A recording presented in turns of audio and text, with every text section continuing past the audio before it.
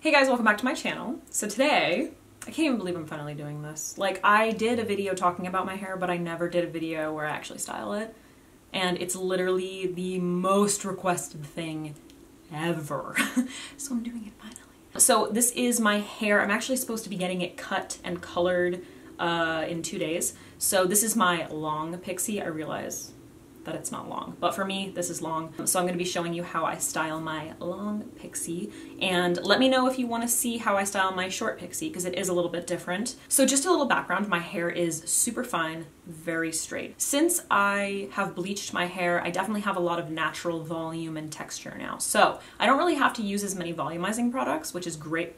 Actually, I don't really use any. So for the most part, what I'm using is just hydration, especially since my hair is bleached. I want to keep it as healthy as possible. I did style my hair today, freshly washed. So I tend to wash and condition only once a week. This may vary depending on like how dirty my hair is. So if my hair is a little bit more dirty, then I might go in with a little bit less of like my leave-in conditioner or hair oil or something like that. All right, so I'm fresh out of the shower. My hair is nice and damp.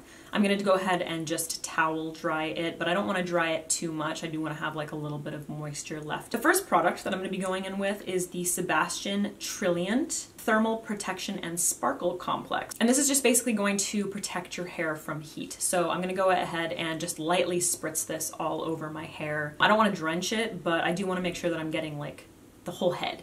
All right, now I'm gonna go in with the Liquid Pearl Luminescent Serum. This is from OGX. I love this product. First of all, it smells delicious. It's got these like little pink reflects in it. It's got pearl extract and sea kelp. It's supposed to smooth hair and help reflect light, so to give it like a smooth, silky look that's illuminated. So I take 2 to 3 pumps of this, depending on my hair that day. And then I'm gonna go in with a couple drops of the IGK Mixed Feelings Leave-In Blonde Toning Drops. These are a lifesaver if you have platinum hair. So I really don't like using a purple shampoo because it can be super damaging on your hair to be using it all the time. This allows you to control the tone of your hair. Sometimes I want it to be a little more white. Sometimes I want it to be a little bit more just like platinum. Sometimes I want it to be like kind of silvery. So it depends on how many drops. I'll just use like 2 if I want to just, you know, keep it more platinum and not brassy, especially if I'm using it on freshly washed hair. And I'll use up to like 4 drops. 4 drops will make it a lot more like cool toned, a little silvery. So I'm just gonna mix these in with that product, and then I'm going to lightly go through all of my hair. I like to focus on not my roots, but kind of like mid shaft and up. So where I see sort of a yellow tone particularly. You want to make sure that you're getting the sides, especially if you're going in with toning drops. You want to make sure that you're not like neglecting the your sideburns and then the back of your head, because there have been times where I've done like I focused on the top and then I look later on and my like back is like kind of brassy.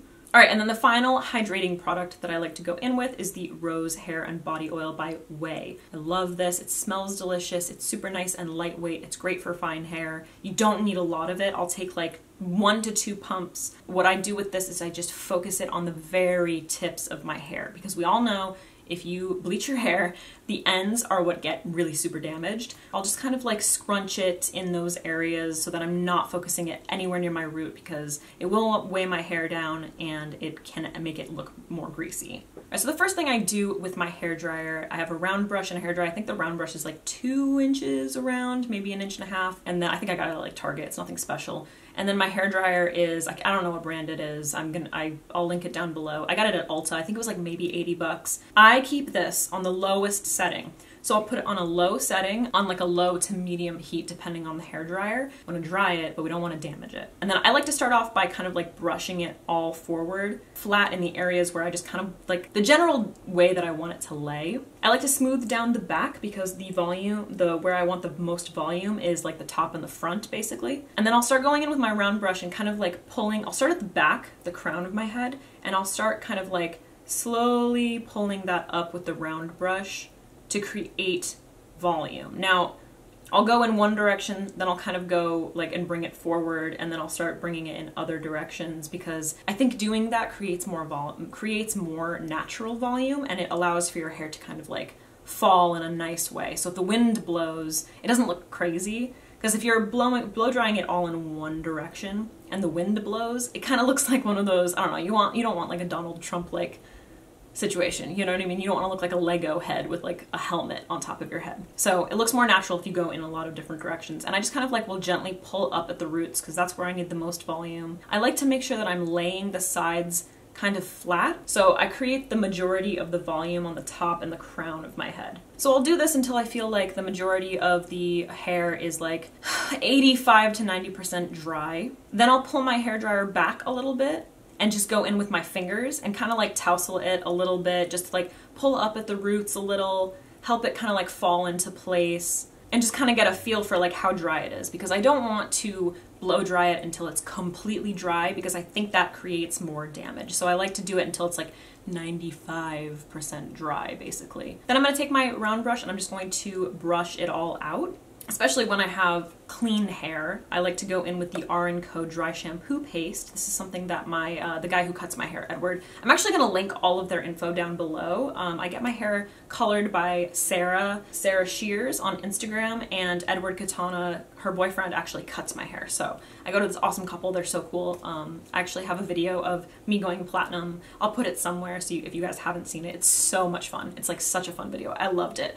Just going, like the process of going from my natural color to platinum. But anyway, Edward told me about this, and it's great for adding volume, especially for fine hair. So I'll pick up a little bit of that and then work it between my palm. And then I'll pick it up with my fingertips and kind of just like focus it in the areas where I need maybe like a little bit more texture. So I like to do that kind of like at my root, at the front of my head, and then just kind of like in the areas where I feel like maybe I don't have enough volume or enough natural volume, especially when my hair is freshly washed, it tends to be a little bit more silky. And then to finish it off, I love the American Crew fiber. I think it's like a paste. It's for men, but it smells so neutral. Like it really just kind of smells like a wax. It doesn't have like a very strong scent to it. And this is my favorite product for my hair, honestly. It's the best wax that I've used. It's a little bit hard to blend out on your hands, so I like to take a little bit and rub it between my palms to get it warmed up, and then I'll move it to like the rest of my hands and then go in with my finger, pick it up with my fingertips, and kind of just like use it to piece my hair. Sometimes I'll do it like kind of throughout to add a little bit more texture. Sometimes I'll just focus it in like the front of my bangs just to make it a little bit more piecey, but it's just like such a great finishing pomade. I love it. It's matte. It doesn't make your hair look like shiny or anything like that. It doesn't make it crusty. It can still move. That's my favorite one. I've used so many different ones. I get it at Target, I think. All right, guys, and that's how I style my pixie. My long pixie. I really hope that this video was helpful for you guys. I'm so sorry that it took me such a long time to finally film it. It was pretty easy, and I'm definitely going to, if you want to see it, I will definitely film how I style my short pixie, especially when it's like freshly platinum, because it is a little bit different. Typically I don't even use heat. Alright guys, thank you so much for watching. I hope you enjoyed this video. If you have any products, if you're a pixie person, and especially if you have like fine hair like me, there's a hair on my face and I need to get rid of it. There we go. Especially if you have fine hair, please let me know what your favorite products are down below. If you have platinum hair, how you keep it healthy. It's so important. Because honestly, I love this and I never want to go back. Alright guys, thank you so much for watching. If you enjoyed, please subscribe. Make sure to like and comment and all that shit. And hopefully I'll see you in the next one.